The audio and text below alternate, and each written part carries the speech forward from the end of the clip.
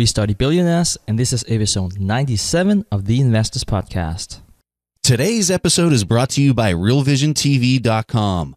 Real Vision is the #1 video-on-demand channel for finance where the world's greatest investors provide full-length interviews and behind-the-scenes access. This is a service that Stig and I both use every single day because of the enormous value and insights we gain from listening to billion-dollar portfolio managers. If you want to test out Real Vision TV for 1 week free or get a 10% discount on your subscription, use our coupon code TIP, which stands for The Investors Podcast, today. Broadcasting from Bel Air, Maryland, this is The Investors Podcast. They'll read the books and summarize the lessons. They'll test the waters and tell you when it's cold. They'll give you actionable investing strategies. Your host, Preston Pish and Stig Brodersen. Hey, how's everybody doing out there? This is Preston Pish, and I'm your host for The Investors Podcast. And as usual, I'm accompanied by my co-host, Stig Brodersen, out in Denmark. And today we've got a book for you. And this was a book that we thoroughly enjoyed. And we're excited to talk about this one because this just was released recently in April of 2016. And it's by the billionaire Phil Knight. So if you don't know who Phil Knight is, it's because Phil isn't really a guy that goes around talking about his business or is just a really well-known billionaire, even though his net worth is $28.1 billion. For those of you out there that know who Phil Knight is, he's the founder of Nike. And so this book was really exciting for me to read simply because Phil took a completely different turn than most people when they write kind of their memoir. And this book was written by Phil, which was just awesome because a lot of the times you can tell that it's not necessarily written by the person they get a ghostwriter or whatever, but you can tell he wrote this book. And so what's so awesome about the book that I really liked is he tells the story about the start of the business. He goes back to the early 1960s when he was just starting, as a student in Oregon, and talks about the entire experience as if he's like reliving it. And most of the book is all about the start of Nike and kind of getting to that point where they really started producing a lot of sales and had some big numbers and the whole process that led up to it. A book that kind of comes to mind was the one about Boone Pickens. I thoroughly disliked that book. It was not a good book, and Stig's not in his head. That was, go ahead, Stig. It was not a good book. Yeah, Preston, you're right. It was bad. It was a bad book, and most of it was all about like him now and the decisions that he made after he already had a net worth of like, $100 million plus. And the whole book was about that. So you really don't get that sense if you're a person listening to this and you're trying to get your start, or maybe you're in college or whatever. It's really hard to have any type of correlation to that person's life and your life. And that's where this book was totally different. So I love the fact that it was all about all those steps and all those heartaches and, putting people's shoes on, that came over to his parents' house whenever he started his first company. Like those kind of things were what this book was all about. And so I love that about the book. Phil, he's really good at building up characters, and you're definitely right. You feel like he is reliving it, but you're reliving it with him. It's not really a management book or how to make the best business decisions. Quite the contrary, if anything. It's more about his life and his emotions. And I think in that sense, you could be a business person reading this. You could be a completely other type of person reading this, but just listening to the lessons about life, of all that he's seen and experienced, all the disappointments, all the successes, I thoroughly enjoyed that with the book. I know it's a good book whenever I'm listening to it in my car, because I listen to this one on Audibles. And just if you're listening to this and you want to listen to this book on Audibles, go to our website and click on our link through Audibles because you'll get your first book for free. But anyway, I know it's a good book when I'm listening to it in my car and I get to my destination and I continue to sit there in my car, even though I need to get out and go do whatever it was that I was going to do at the destination. I continue to sit there for like another 15 or 20 minutes because I'm enjoying it so much. Without further, talking about the overall opinion of it, let's go ahead and just dive in and start talking about the whole book. So this all starts off and Phil talks about, his time in Oregon, and he's a track runner. But he talks about, being on the team in Oregon and just kind of what it was like to be a runner for Oregon. And more importantly, he talks about one of his coaches that he had at Oregon. And the name of this gentleman, his last name is Bowerman. And he always talks about Bowerman in this context of being this authoritative figure and this guy that he really looked up to and that was really kind of hard on them, but somebody that everyone respected. And so that was their coach for the team. And so Phil ends up writing this. And did he go to Stanford when he wrote his? Yeah. He goes to Stanford and he writes this business proposal. He had to write up, it was one of his assignments. He had to write up a business proposal. And he's talking about going over to Japan. And because the exchange rate and everything at this point in time, which is in the early 1960s, because of the exchange rate, he can buy shoes over in Japan at a discount and bring them back over to the States and sell them for a profit. And so he writes up this whole thesis, this whole business plan of doing this. Whenever he was a grad student at Stanford. And so, he really was just fascinated with tennis shoes and he really got involved in this research and really became fascinated with this whole project that he did. One thing led to another, but he never really kind of hung up this assignment. He just really felt like, hey, I could actually do this. This could actually be something that I could do. Really, just to put it into context, it's not like today, right? You can just fly to Japan, but it was very different back then. Clearly, you could also fly to Japan, but the mindset was very different. It was not something you just did. And also keep in mind, this is not too long after Pearl Harbor, and Americans, Japanese weren't really getting along that well. So for a young kid like that, just to travel to another continent and not knowing the culture, not knowing the language, and wanting to import shoes, and he had no capital, by the way, either. It was definitely a whole other ball game than today, and you can set up all those internet shops, and you can have someone else take the risk of the inventory and so on. So it was just a very courageous, some might say stupid decision. I think if Phil Knight was here, he would probably say the same thing. We'll get to some of this later, but just to give you an example, whenever he started negotiating with these Japanese, again, he didn't have the money, so sometimes he would place order and then go to a bank and say, I already placed an order. Could you please help me out with some cash? Because he knew they would say no if he didn't the other way around. So we'll get to a lot of that later, but it was just that in itself just shows what a unique character Phil Knight has. I think something else unique that he did with the book is came up with this idea to do this thing in Japan. And so he went and asked his father if his father would pay for him to basically take this trip around the world. And how old was he here? He's in his mid-20s probably. Yeah. He goes to his father and he's like, hey, can you give me some money to take a trip around the world? Like, I want to go to Hawaii. I want to go to Japan. I want to go to Europe, all these different places. And he convinces his dad to do this. But what's interesting about in the book is he talks about this emotional relationship that he had with his dad at that point and how he was frustrated with his dad. And what I love about the way he wrote this is he wrote it as if he was back in his body, back in the 1960s of the way he felt and the way he had this emotional, response to his father. And that all comes out in his writing style. And it's really quite amazing because obviously his dad wasn't a bad guy because he paid for him to travel around the world back at that point in time when he was in his 20s. So, he obviously had a great relationship with his father, but that didn't necessarily come out with the Phil Knight of today. He did a great job of being able to relive those emotions and capture that in the way that he wrote this.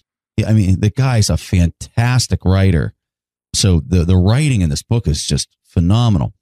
So Stig got a little bit into it. So let's go ahead and dive down this. So his dad pays for him to go on this journey. He starts off the journey going to Hawaii with one of his friends. He's there on the beach. He's just like, this is amazing. Do we even want to continue this, or do we just want to set up shop right here on this beach in Hawaii and never move ever again?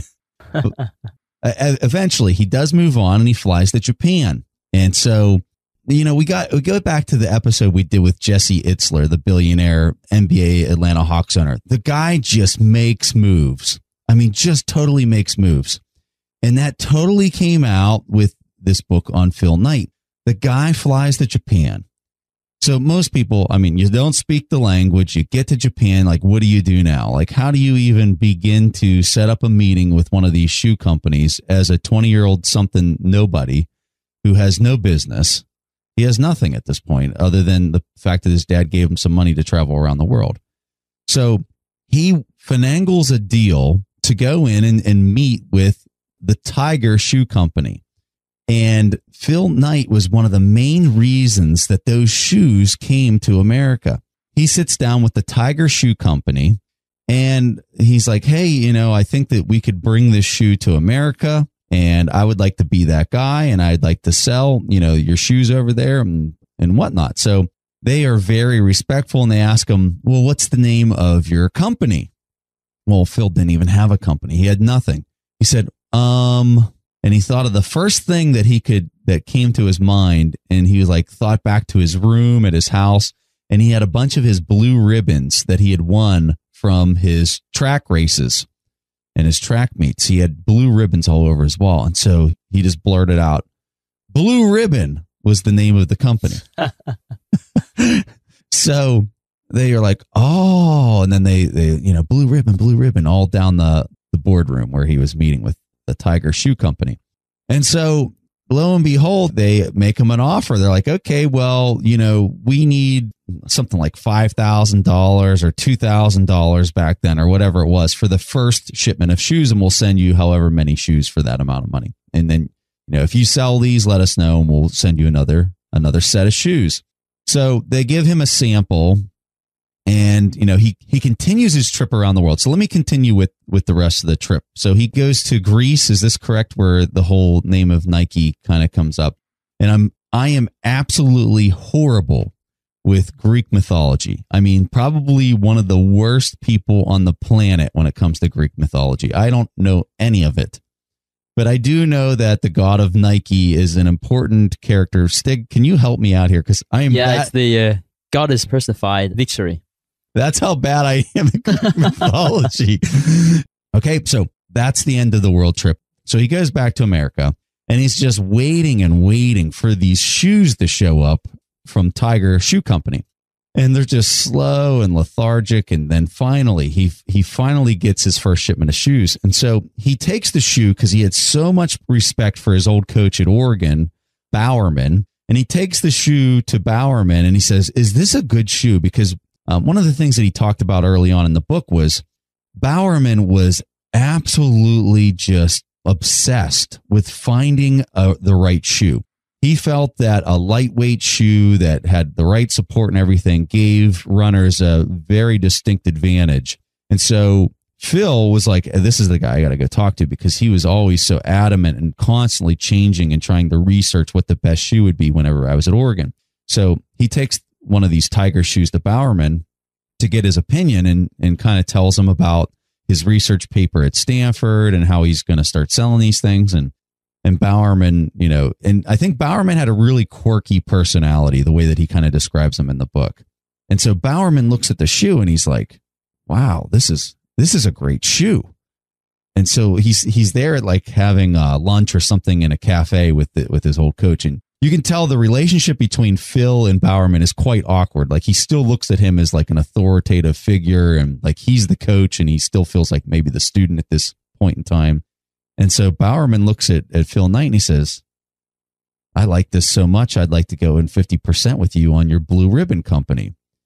And Phil is just totally blown away, like cannot believe that he has, and correct me if I'm wrong, Stig, doesn't Bowerman have like this really prestigious background in running? Like he's won a bunch of major events and trained some like amazing people, maybe even like Olympics and stuff like that. Yeah, definitely. And yeah, he's quite the character. And I think he bought like 50% for $500 or something like that, which might seem like Bowerman is a great businessman, but I'm really not sure, because after this, actually, after they get Nike up running, he writes a book about how to exercise, and it was a huge success, at least in some sense, because it sold like 1 million copies. But in that book, he's actually saying, and I see that you're laughing now, Preston, because you know what I'm about to say, that the shoes that you're running in, it's really not that important. And he owns a shoe company at that point in time. I mean, how's that a businessman for you, Preston? And so Phil talks about the first time he read this and how upset he was because this was his business partner for the shoe company. So that was kind of their start. So when you think about the start of his business, here he is. He's got these shoes that he's buying from Japan, probably at maybe 50% off of the price that he's selling them for in the States. And then he's going around to all these different shoe stores across, Oregon down into California area, really kind of just the West Coast. And he's trying to sell these things to just regular shoe stores. I mean, that's really his business. Is he's a retailer, or kind of like this distributor, if you will. He's a distributor to the retailers. And so he starts off with 300 shoes was the first order. And then it just continued to kind of grow. So he sells those 300 shoes. He raises enough money to make another order, and he doubles down. The way that they really talked about was he starts off with 300, he goes to 600, and he's at 1,200. And each time he basically had the money from the previous sales in order to buy the next set of shoes. And so from a business model, when you look at his company, and it talks about how he'd go back to get loans to help him pay for the next lot of shoes because he wanted to buy more because his demand was there from these shoe stores that he was selling it to. But every time he'd go back to the bank would look at him and be like, listen, dude, you have no equity at all in this business. There's no retained anything. Every dollar that you make, you spend again on more shoes. So he had no equity on his balance sheet, if you will. So we talk a lot about the financial accounting, how to look at businesses. This is a business that Stig and I, would absolutely pass on even considering because the financials were so bad. And so the bankers are giving him such a hard time. We're not going to lend you $1 million. What do we get back if you fail? All these shoes from Japan? We want some cash in a bank account or something to show for, or at least a building. He's running this out of his parents' house. He's still living with his parents. So that was his start. And he talks about this frustration and anger that he had for the bank and how they couldn't see what it was that he was doing. And that his numbers were doubling and tripling in short spans of time. And that there was this enormous demand that he was creating by selling these Tiger shoes in America. And so I found that discussion just really interesting to hear it, because he goes into so much detail talking about his emotion, what his numbers were, and how well it was growing. It was just a fantastic way to really relive this whole experience. If you want to step back and see what it felt like to be the founder of Nike at the infancy stage, the startup stage, you've got to read this. It is such an awesome description.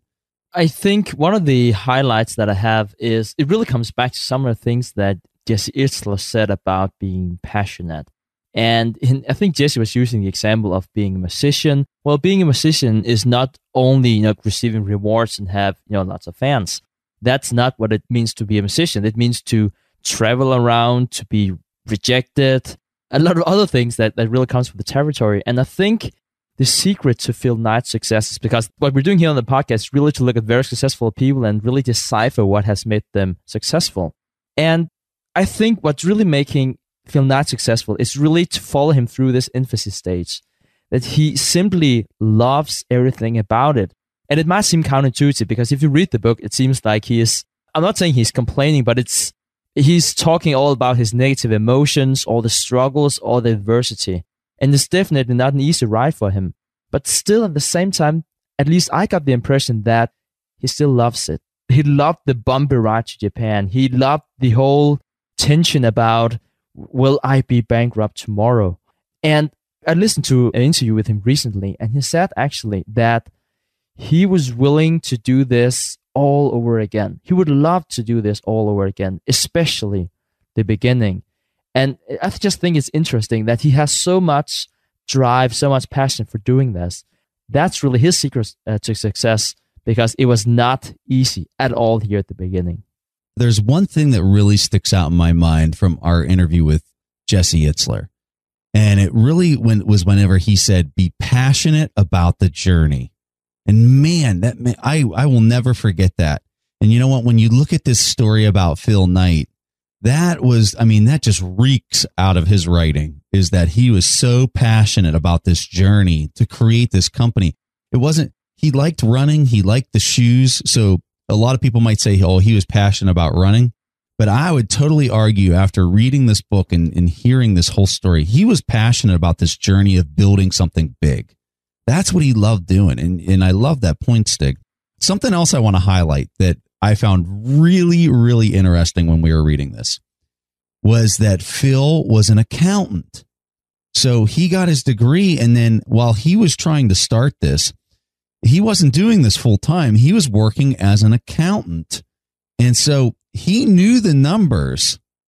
Okay. He knew the numbers. He understood how accounting worked. He understood that he had to have equity and why the bank was giving him a hard time. I really think, and I know Stig and I say this all the time, it is so important for people to understand the terminology of finance in order to be successful in business, because you just understand how the plumbing works whenever you have an income statement. It moves to the balance sheet. Phil Knight could talk the numbers. He could go over to Japan and talk the numbers with a full-blown, company that's bringing in millions of dollars every year. He was comfortable in that space because he had this accounting background.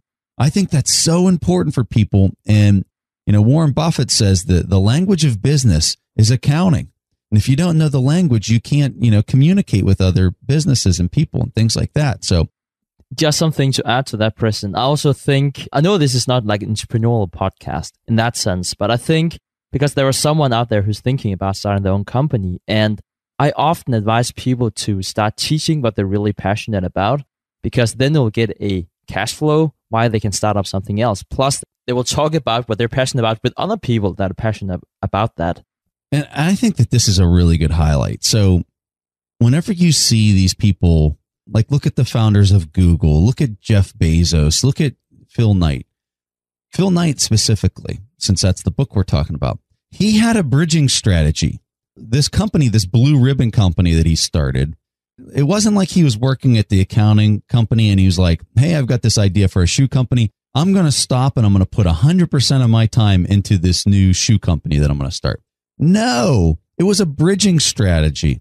This was something that he was working 2 jobs for nearly a decade or whatever it was until Blue Ribbon became so big that the salary he could pay himself completely offset his full-time job. And it became somewhat stable. But he did that for years. This wasn't just like a 1-year kind of thing and then he transitioned into it. And I think a lot of people don't know that. I think a lot of people think that I got to save a bunch of money, quit my job, and then go all in and dedicate. No, I don't think most people do it that way. I think most people literally work 2 jobs for a long period of time until they know it's a stable enough thing that they can just transition into it full time. I think that's the model that typically works. And you're always going to have one-offs, but I think when you look back at some of these people that have had enormous success, they almost always have this bridging strategy where they work 2 things for years before it takes off.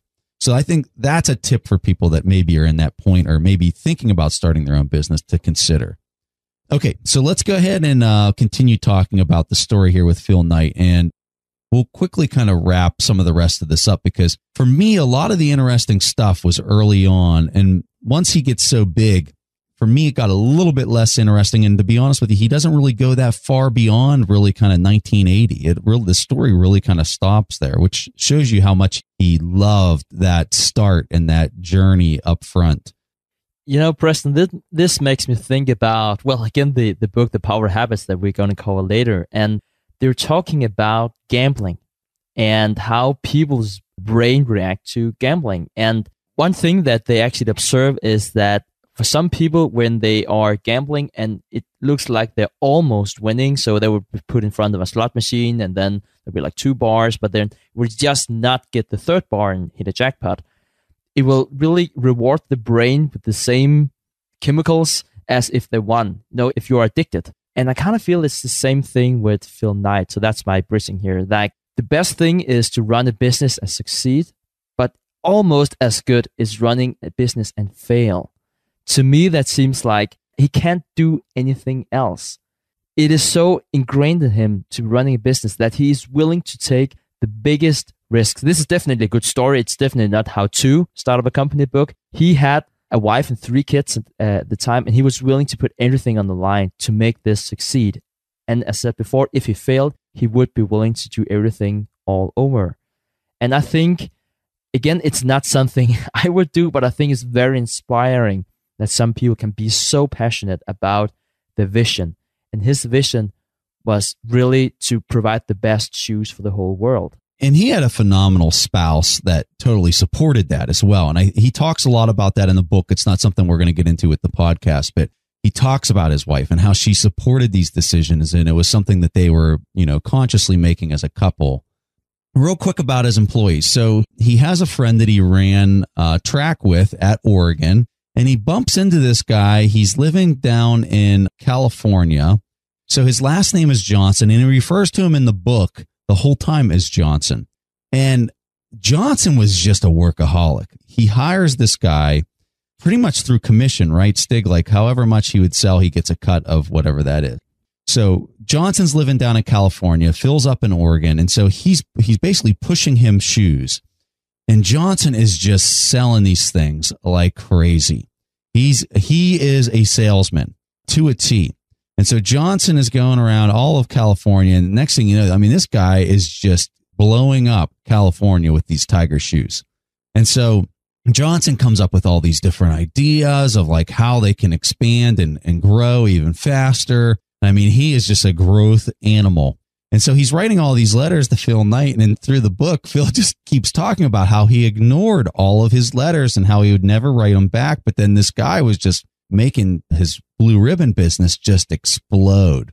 And so I found that relationship and how honest Phil was with really kind of his bad decision making of how he corresponded with Johnson really refreshing. Like you get this feel of how much integrity Phil Knight has and how he's really trying to capture the truth behind the entire story of how it all happened. And it was really awesome the way that he describes it. You have a good point, Preston, in terms of honesty, because we talked about stories. We talked about T.B. Pickens before. We could also include Ted Turner in the equation as well. It seems like there was something they were always hiding from us. I kind of feel like I didn't get the whole story, right? And I really felt I got the whole story, and not all of it was pretty. If anything, I think there were more bad stuff than good stuff. But you just kind of felt like he just wanted to tell his story, not how he wanted to be remembered, but what actually happened through his eyes. Yeah, I totally agree. It was almost like those other two books that you referenced were all about the amazing things that they had done and that they only highlighted those things, where this was almost the opposite, where Phil Knight was telling you about all the things that he did wrong. And like, it was just such a good story. So what I want to do is I want to transition to how did he transition from selling Tigers to building the Nike brand? So it gets a little bit at what Stig was talking about. He blows this thing up. He is selling these Tiger shoes almost nationwide at this point. He's selling them all over the place. And Tiger basically has an individual, the way that Phil describes them in the book, they have an individual that's in charge of their operations and growth within the company. It was a Japanese businessman that represented Tiger. And he was going to basically cut Phil Knight out and basically take over the distribution in the U.S. to all these different stores that Phil Knight had established that were selling Tigers. They gave him this lowball offer to buy Blue Ribbon, but Phil Knight saw the writing on the wall, what was going down. So Phil starts preparing for all this, and he's like, I've got to create my own brand. I've got to go and create my own shoe company, and then sell that to all these stores and all these connections that we've established through the years whenever we were building this distribution for Tiger. So he doesn't tell Tiger what he's doing. He goes to Japan, he finds a manufacturer, and they create this brand. And this is something that I found really profound in this book. So they get to the point where they're going to launch their Nike shoes, and they're at this convention for shoes, like all the different Adidas, Reebok or whatever. They're all there. And so is Tiger. And this was the first time that Phil Knight had basically showed the executives at Tiger that he's got his own shoe company. And, he's talking about how his boxes were orange, which were completely different than any other shoe company that was selling shoes. And they had their setup and everything. And all the main vendors that they had, worked with in the past came over and they looked at the shoe. And there was a bunch of manufacturing issues that he ran into with the very first shoes, and he was kind of embarrassed with the way that they looked and the quality of the shoes. But he had to go with it because they were at that point where they were going to launch. So his shoes are sitting there on the exhibit, and these vendors come by and they're looking at his shoe and they're kind of looking at it. And Phil just talks about how insecure he is and how disappointed and scared he is as to them just looking at it and walking away and not saying anything. But he actually got the exact opposite response. After these vendors looked at the shoe, they came over and are like, hey, could we buy, 10,000 of these shoes from you? And Phil was just blown away. And he says, well, why? Like he didn't understand why they were just so quick to buy this new brand that no one knew anything about. In his opinion, the quality sucked. And he says, why? And you know what the gentleman said to him? He said, well, Phil, we've been dealing with you for the last 10 years. And if you've always sold us good quality products, things that flew off the shelves, and you're somebody that we trust. And that word trust just stuck with me when I read this. And it goes back to that Power of Trust book that Stig and I read, probably, 10 or 20 episodes ago. And he was able to basically convert that goodwill that he had been establishing for more than a decade with all these vendors. And that immediately turned into a sale for him whenever he had a completely different product, something that had never been proven, something that was brand new. They had no idea if they could sell these things. It was a brand that no one even knew. But people were willing to put in big purchase orders because of him, Phil Knight, and his team of people, because they were trustworthy and they represented, good business habits. And I can't tell you how important I feel that point in this story was. So one thing I would like to ask you, Preston, is how much is luck and how much is skill here for Phil Knight? Because that's something that people always seem to question whenever they hear about an entrepreneur becoming a billionaire with a somewhat odd idea. And what some of the critics are saying is that he has just been incredibly lucky. One thing is that we have the whole movement. No one is exercising when he started, and then perhaps by chance, people started to exercise. I'm just going to ask you, how much is luck and how much is skill do you think in Phil's example? So I've got a simple quote that will answer this question. Is it Ford that had this quote, Stig? You already know where I'm going with this. I can see you. Yeah. It's Ford. Okay. So Ford says, Henry Ford, he says, the harder I work, the luckier I am. And I totally believe in that quote. I think that when you look at where Phil Knight was at this point in time and the amount of work, because he talks about it and getting up to that point where I just told that story with launching the new brand, he had just worked his tail off. I mean, he had worked so hard establishing all these connections, understanding what the power of a brand in shoes is all about, which is really celebrity endorsements and all that kind of stuff. Like, he understood all this stuff. But the only reason he understood it and had those smarts is because he had worked so insanely hard to get to that point.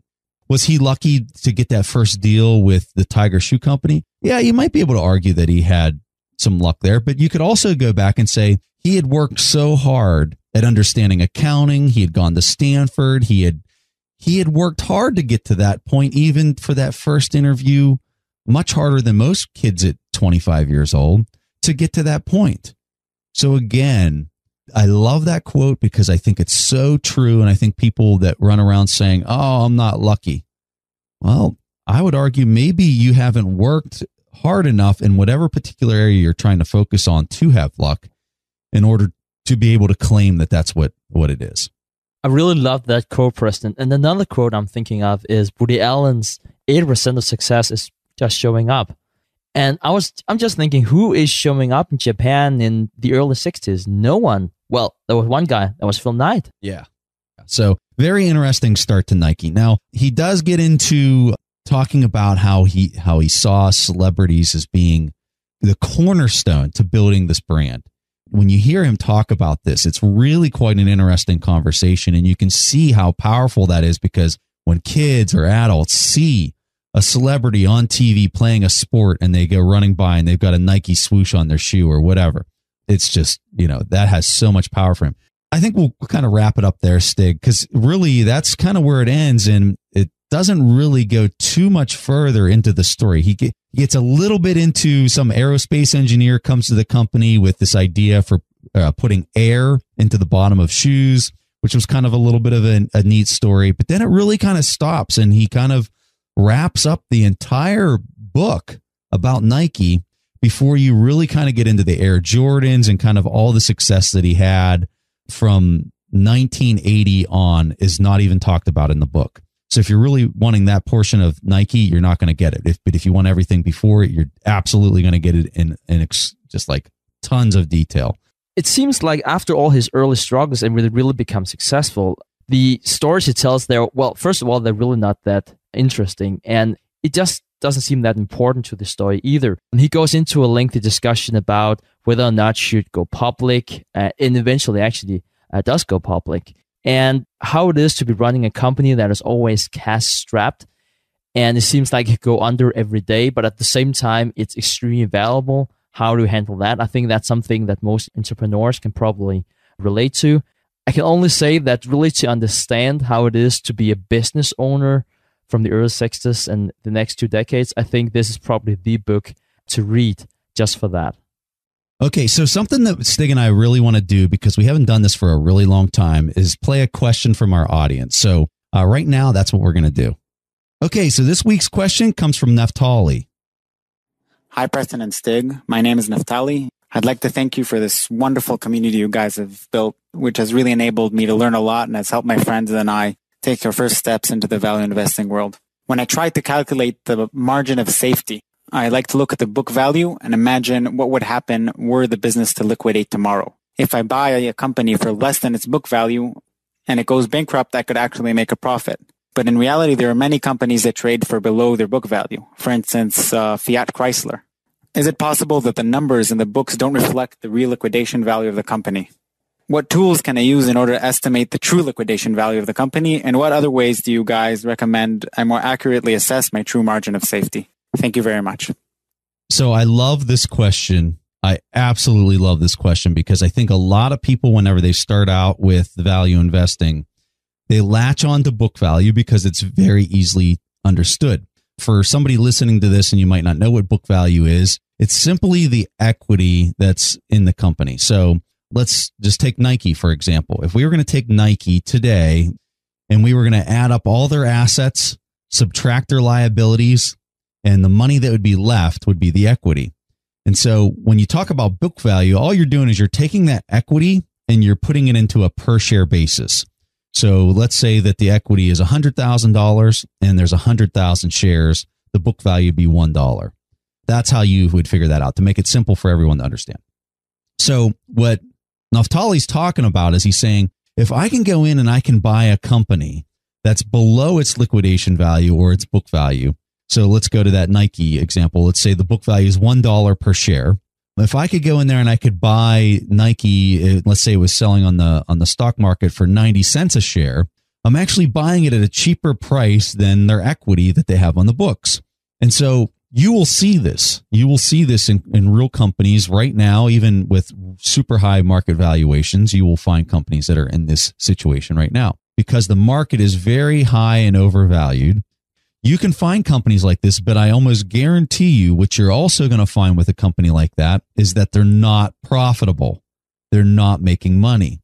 And so what the expectation is because that company's not profitable, they're not making money on their income statement, because when you're talking book value and all the assets, liabilities, you're talking the balance sheet. When you're talking about companies like this and they're losing money each quarter, the expectation is that the book value next quarter will be lower than it is this quarter because they're losing money on their product or their service. So that's the consideration. That's what you've got to think about when you're buying a company potentially below its book value. Why is it so cheap? Why are other people not willing to pay a high price for this? Well, it's because the company's losing money. They're not even profitable. So that's a very strong consideration. And you have to look at that. So what I would tell you is, depending on where you're at in the credit cycle is where I would look at where this is more common versus not common. If you'd go back to late 2008, 2009, even 2010, and you saw companies trading below their book value, they could be profitable companies, but they're just being punished because of the severe credit contraction that occurred during that point in time. So I would look at a company much differently back then than I would today, where market prices are sky high if I saw a company that had a price selling below its book value. Because now your consideration at this point, if it's selling below its book value with a sky high market price, and when we're at in today's market in 2016, as credit contracts and it becomes harder to pay off those debts, a company that's not even profitable today is definitely not going to be profitable as credit contracts and it gets harder and that environment gets harder. You're going to have a much harder time staying profitable if you can even stay in business at that point. Now, I have one other thing that I want to talk about, and it's this idea that just because a company has positive equity or a positive book value today does not mean that they would go bankrupt at that price. The thing that you see with companies whenever they start to go bankrupt is that they will suck every last drop of equity that's left out of that business before they would go bankrupt. They're going to take on all sorts of debt. They're going to do all sorts of tricky things with preferred stock. They're going to be selling bonds. They're going to be doing all these things that put any value that's left in that business way ahead of your common stock position, equity position, and you will lose all of that money. And that's something that I think a lot of people don't have an appreciation for, is just how desperate corporate management gets and how much money they borrow trying to keep that business alive. And you really kind of have two paths that'll play out. Either that'll play out and it'll just be total destruction and you will get nothing from your common stock, or another company will come along and buy it, and who knows where the price will end up compared to where you bought it.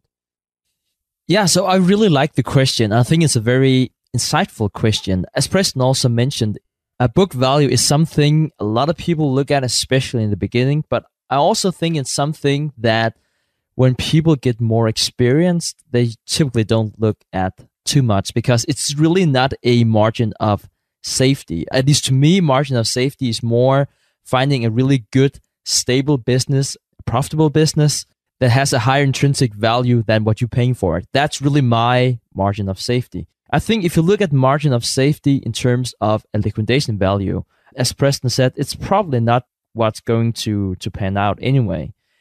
And I think the reason why we talk so much about it is, even though this is a general stock investing podcast, we really have our roots in Benjamin Graham and Warren Buffett and the whole value investing approach. And I can see at the base of that, it makes sense to look at book value, because if you read The Intelligent Investor and if you read Security Analysis, there's a lot of emphasis on how do you figure out what the liquidation value is. And I just think, in general, I think it's not a good approach for 99.9% of investors to be focused on that. You might look at book value because it might give you a glimpse of whether or not the business is overvalued or undervalued. Sort of like you can look at the PE ratio and it might be 4, and it could be an indication that it's undervalued, but you just need like 99% more before you have a coherent analysis of that stock.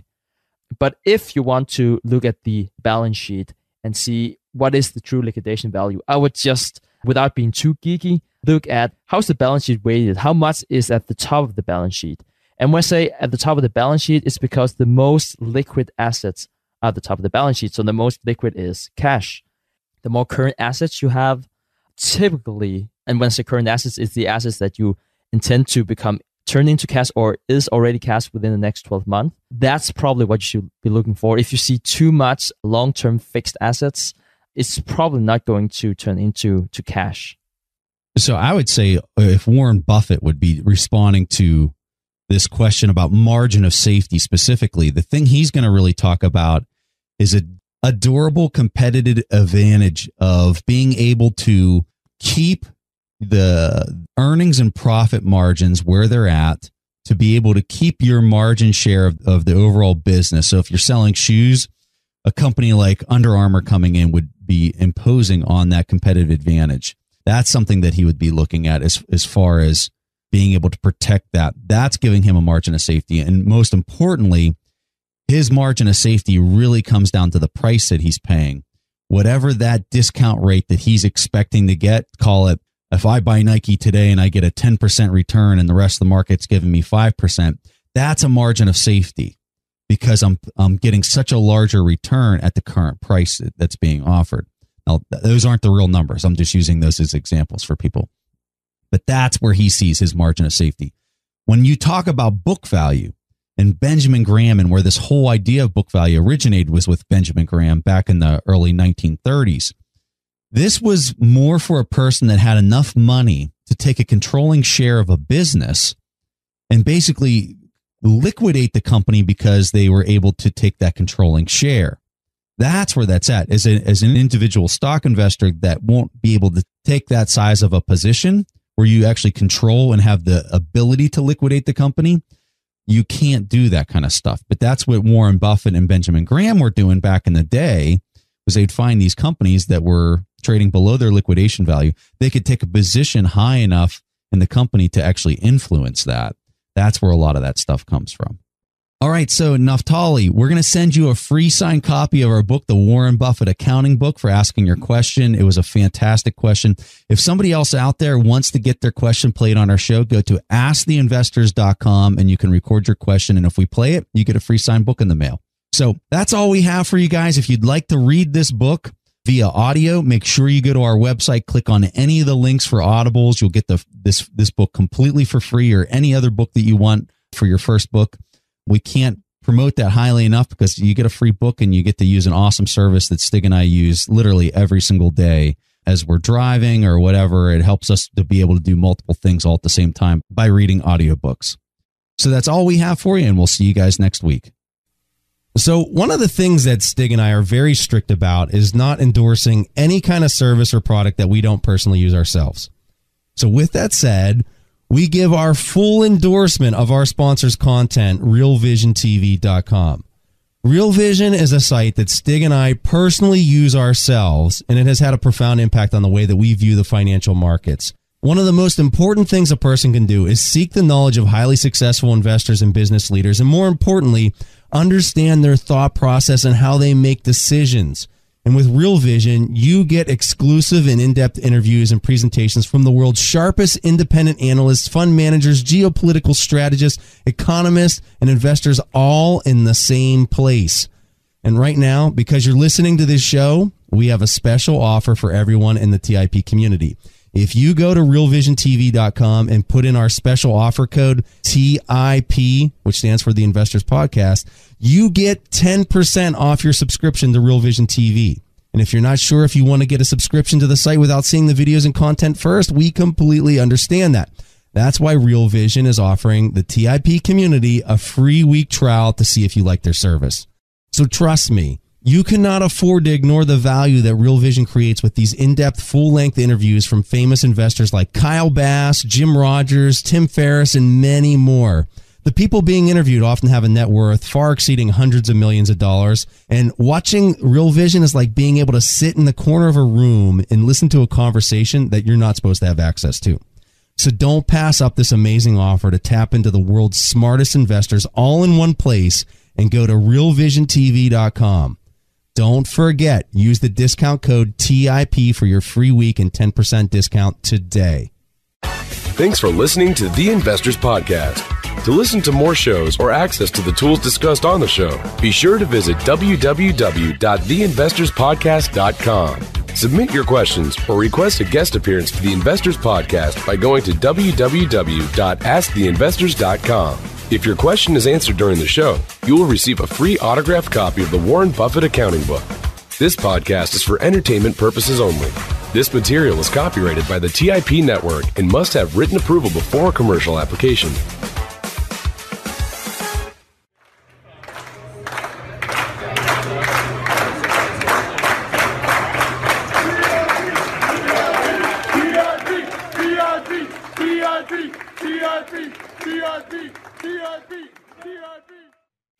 TIP.